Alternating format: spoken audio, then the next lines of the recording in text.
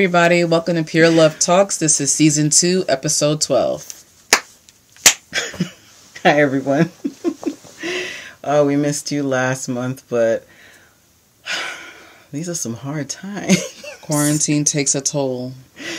Yes, I mean, oh my goodness, we've been struggling. I mean, I've been working a lot, definitely working a lot, trying to stay afloat with the Heal Project and putting everything on digital format videos, and, just getting acclimated to life inside. Yes. Yes. And just everything that's happening, dealing with depression, anxiety, dealing with a lot.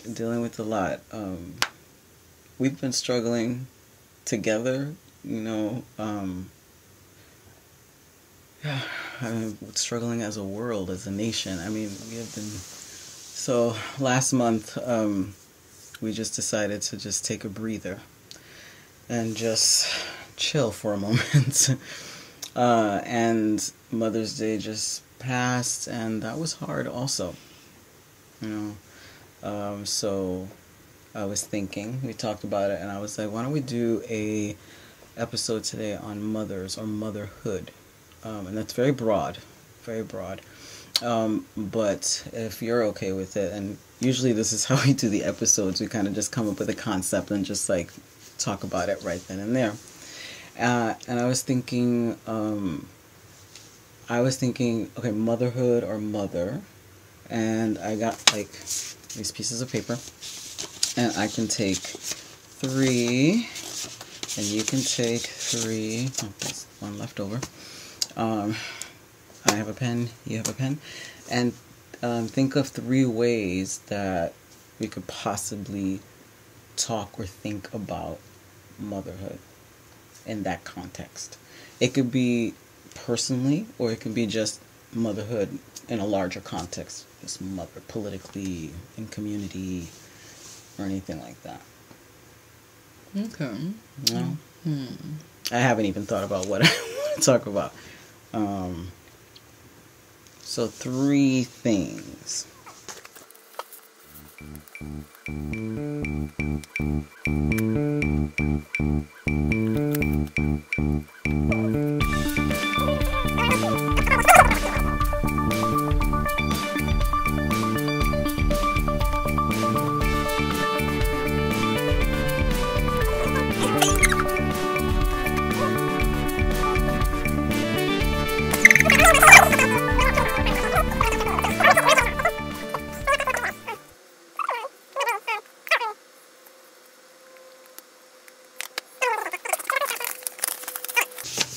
So, we have connecting with your child. Okay, what about connecting with your child? So let's read all of them first. Okay, so connecting with your child, survivor/sinner, different ways to be a mom, how fucking hard it is, perfect or perfection. I should put that with how fucking hard it is. Indestructible. I should put that with how fucking hard it is. I think there's a theme there. There's definitely a theme. So yeah. Okay. Which one would you like to start with?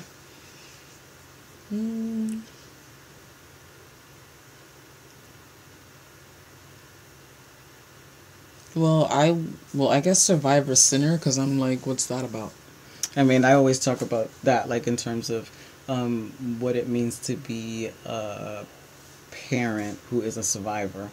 But sometimes when you are a survivor, and people don't know it, or you're not even at the point where you're able to like grapple with your own survivorship, it's sometimes read as being a sinner, like a bad mother, a person who is just crappy, who doesn't take care of their kid, or doesn't have manners, or dates the wrong people, or does, things like that, because maybe they haven't, gotten to a place where they've,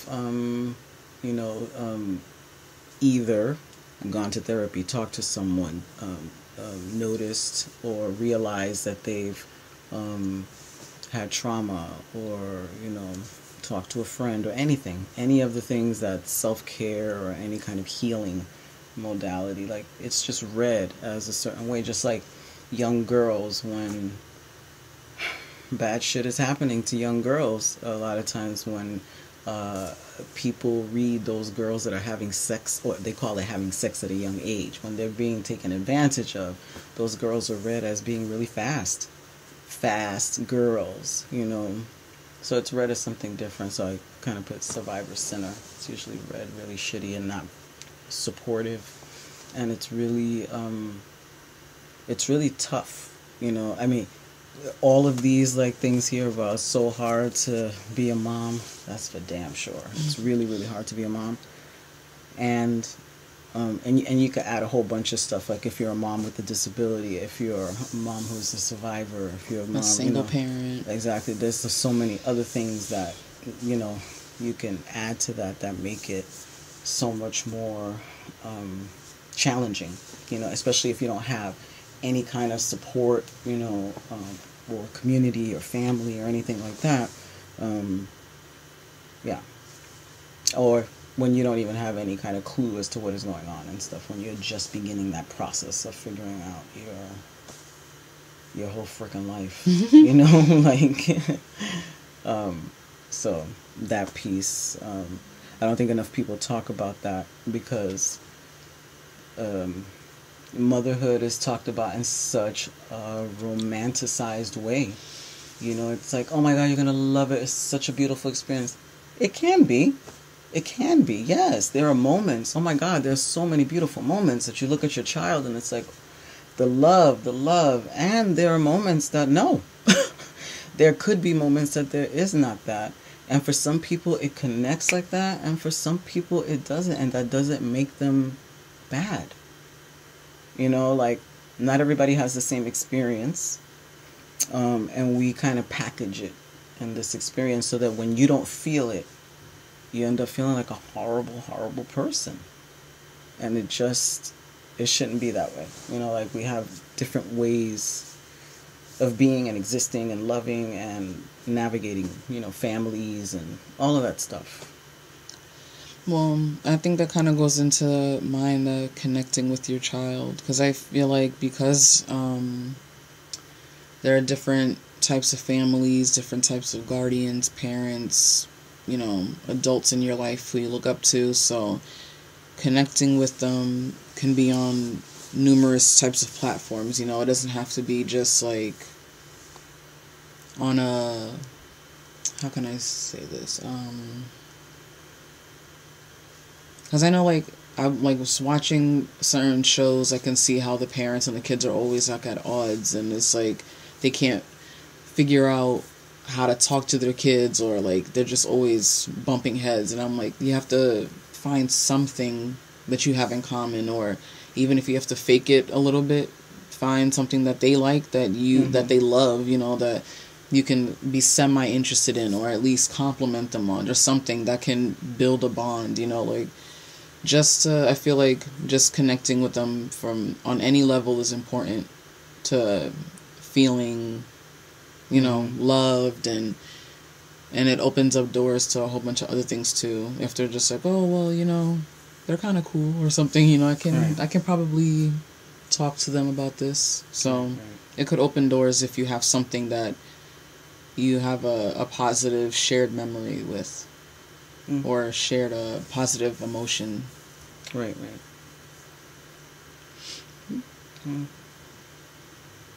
Yeah, and I think too, like, people people often have like a different take on how different people do connect with their children.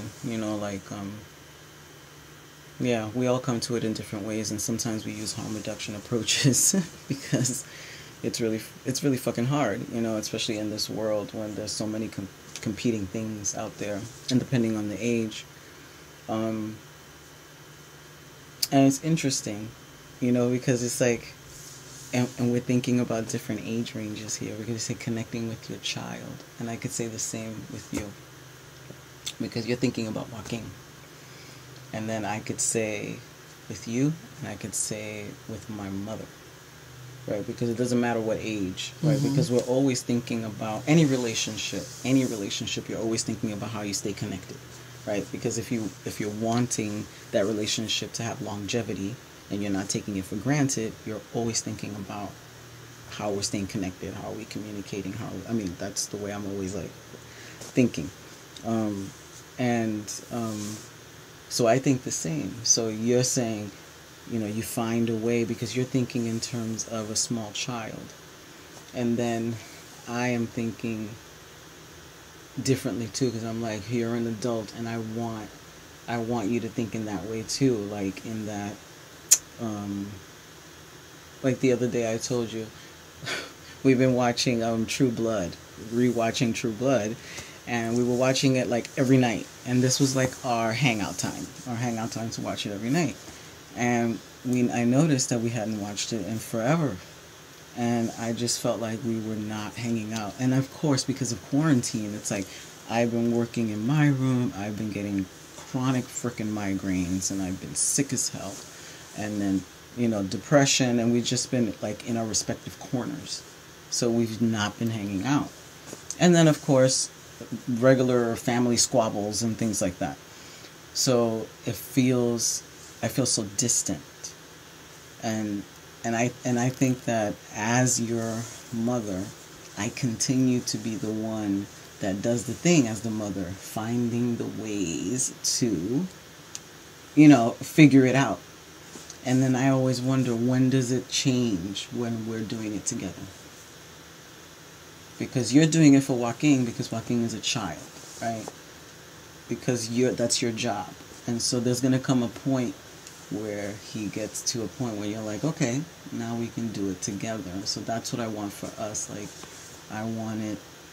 I think I romanticize our relationship sometimes. Like, and I think that's my own shit about family and relationships, the way I've always wanted it, because of fucked up things and family dynamics and past shit.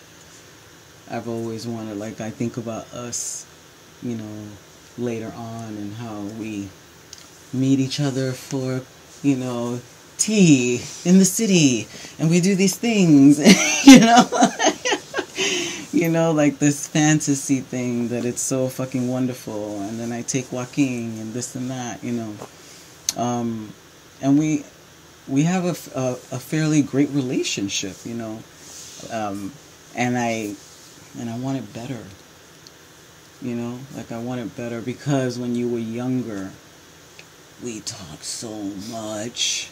We talked about everything. Oh my God, our relationship was like, oh. I just loved it. I loved it. And it's like, as you get older, it's like I lost, it's like a little bit of it. Clam up. And it's like, I know other parents out there feel me. It's like, and I know it's what happens, but it's like a piece of your heart just moves away little by little. And it's almost like your best friend just leaves you little by little. And it breaks my heart. And then, you grow up and you change, you kind of grow up. But, it's so I want this kind of reciprocal adult parent-daughter connection with you now. And I know that we're trying to get there. We're growing into that, especially now that you have Joaquin. And I really look forward to that. That's what I desire with you, that connection, that different connection. For sure. I think once I get a better footing It'll be better. Things are still in the beginning. Things are changing, and eventually, not too long, not like eventually, but eventually. It better not be eventually. No, we're gonna get there. This quarantine is just making it difficult. But I know. It's going to happen. What do you mean by different ways to be a mom? I guess, like, in the good ways and the bad ways, depending on whose point of view it is. Like, you know, the good ways, of course, is all the sweet stuff when, you know, giving stuff, and then the bad stuff being having to take things away, to stop certain things, to, you know, put a halt to certain things. So just the duality of it, and how even though there's two sides to it, it's for the same goal. Well, it should be. But how do you see that as being different ways to be a mom? I mean, I thought you were meaning like being a mom in a different way than other people. No, I mean, well, there's different ways of doing it because, you know, everyone's a different person and how they view the world and how they're going to raise their kids. But just knowing that sometimes, you know, being a good parent might be doing the bad thing. Just making hard decisions, you mean? Yeah, because your kid might be like, but you're like, I'm thinking about it in this way, in the grander thing, and you're mad now, but later on you're going to understand, that type of thing. Yes. So, the two sides of the same coin. Right. Yeah, that's the tough part of parenting, yeah. Because it's like, a lot of it is, sometimes you really want to explain in deep detail to your kid because you love them and you don't want them to be upset with you. And a lot of times that's just not going to happen. They're not going to understand the big picture. You're not going to be able to, you know, like tell them. And so they're going to be so angry with you about the thing, but you know it's for their own good. And that's your job, you know, and that's so hard. I mean, even now, like, I have to do that with Joaquin, and it's not even for major things. It's like, no, you're not going to run with the stapler. No, you can't swallow this penny. No, you can't drink this bottle of alcohol or something. And he'll just be like, and his whole world comes crashing down, and I have to comfort him because he cries, and he just is like, oh my God, I cannot believe you would not let me drink bleach. What the hell? And I'm just like, but sweetie, like, I know you're upset, but I love you, and I don't want you to die. Why? So, you know, that's me being a bad mom to him, but a good mom in the grand scheme. I see what you say. So he gets so upset, and, you know, he might want to whack me, or he'll throw himself, but then after I give him a hug and I talk it out, you know, he's fine, and then he forgets. But, you know, for like 2.5 minutes, I'm the worst person. Maybe less. Oh my goodness. But I know that I'm raising a very, very sensitive, emotionally in tune potato. So sensitive. There's going to be lots of hugging and conversations. So sensitive. A little baby. But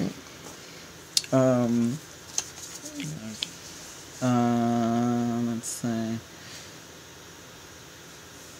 I think these two, the perfection and indestructible, I thought about those because like a lot, because I'm thinking about the two sides of the coin, because I've continually said on these shows that I am, you know, having a conflict with my mother, and but I also I don't demonize her, you know, like I don't believe in this totality of she is the devil or anything like that, because I don't believe that. I see my mother as a woman that, you know, did her best to raise me, and she's human and she made mistakes just like everybody else, you know, like I don't see those things. I'm very disappointed in some stuff, you know, but I could also see that in her imperfection, I didn't see her as a perfect person, that I didn't put her on this pedestal like you are this mother that you have to be absolutely perfect. But that I did see that I felt that she should have, or that we all should have this ability to like have a fucking conversation or communicate in such a way. I think there is a power dynamic. There is a power dynamic between parent and child, and so it's really difficult to get a clear answer or communication, and even in a time where I am an adult trying to get some information, or you're a grandparent yourself, right? That information can be completely shut down just because.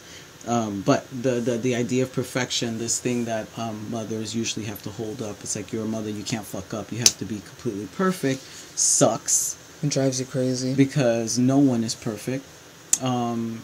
And that people mess up, and that in that fuck up that we can't also just throw people away, that there should be like this process. I wish there was a process that everyone could go through of accountability and communication, or transformative justice or something to get through, so that we can get to a better goal or what is the goal, healing, coming together as a family, whatever it is, I wish it were, because it never gets anywhere, right? Either people say you should have been perfect, you didn't do a good job, so therefore you suck, or people try so hard to be perfect and they drive themselves crazy. So it's not good either way. It kind of bleeds into the indestructible, the parent who, can't get sick, can't do anything, can't, because you always have to be on and do all, and that doesn't help anyone. That doesn't help the parent, that doesn't help anyone. I think it all boils down to how fucking hard this is. Yes. It really is. And how complicated it is, especially when Mother's Day comes around. I mean, any kind of family function. Family is the absolute most important thing. Our connection to family, however we define that for ourselves, is the most important thing. It's the thing that protects us, holds us, keeps us grounded to something, gives us meaning, and it is really like one of the most difficult things, because we, for so many reasons, because of lack of the skills we have to have communication, because of the ideals we have around family structure, and where that comes from, our ethic around it, so many things. But something to think about around family, motherhood, what that means, especially for people now thinking about becoming mamas right now, parents, this romanticized ideal about parenthood. It is a beautiful thing, don't get me wrong. It is the most difficult job you will ever have, and in my opinion, one of the most important. And it is a job you will have for the rest of your life, because I don't care how old this woman is over here. This is my baby. That's my baby. And her child is also a part of her, who's also a part of me as well. And how many other children she will have will be the same. She ain't gonna have no more. But,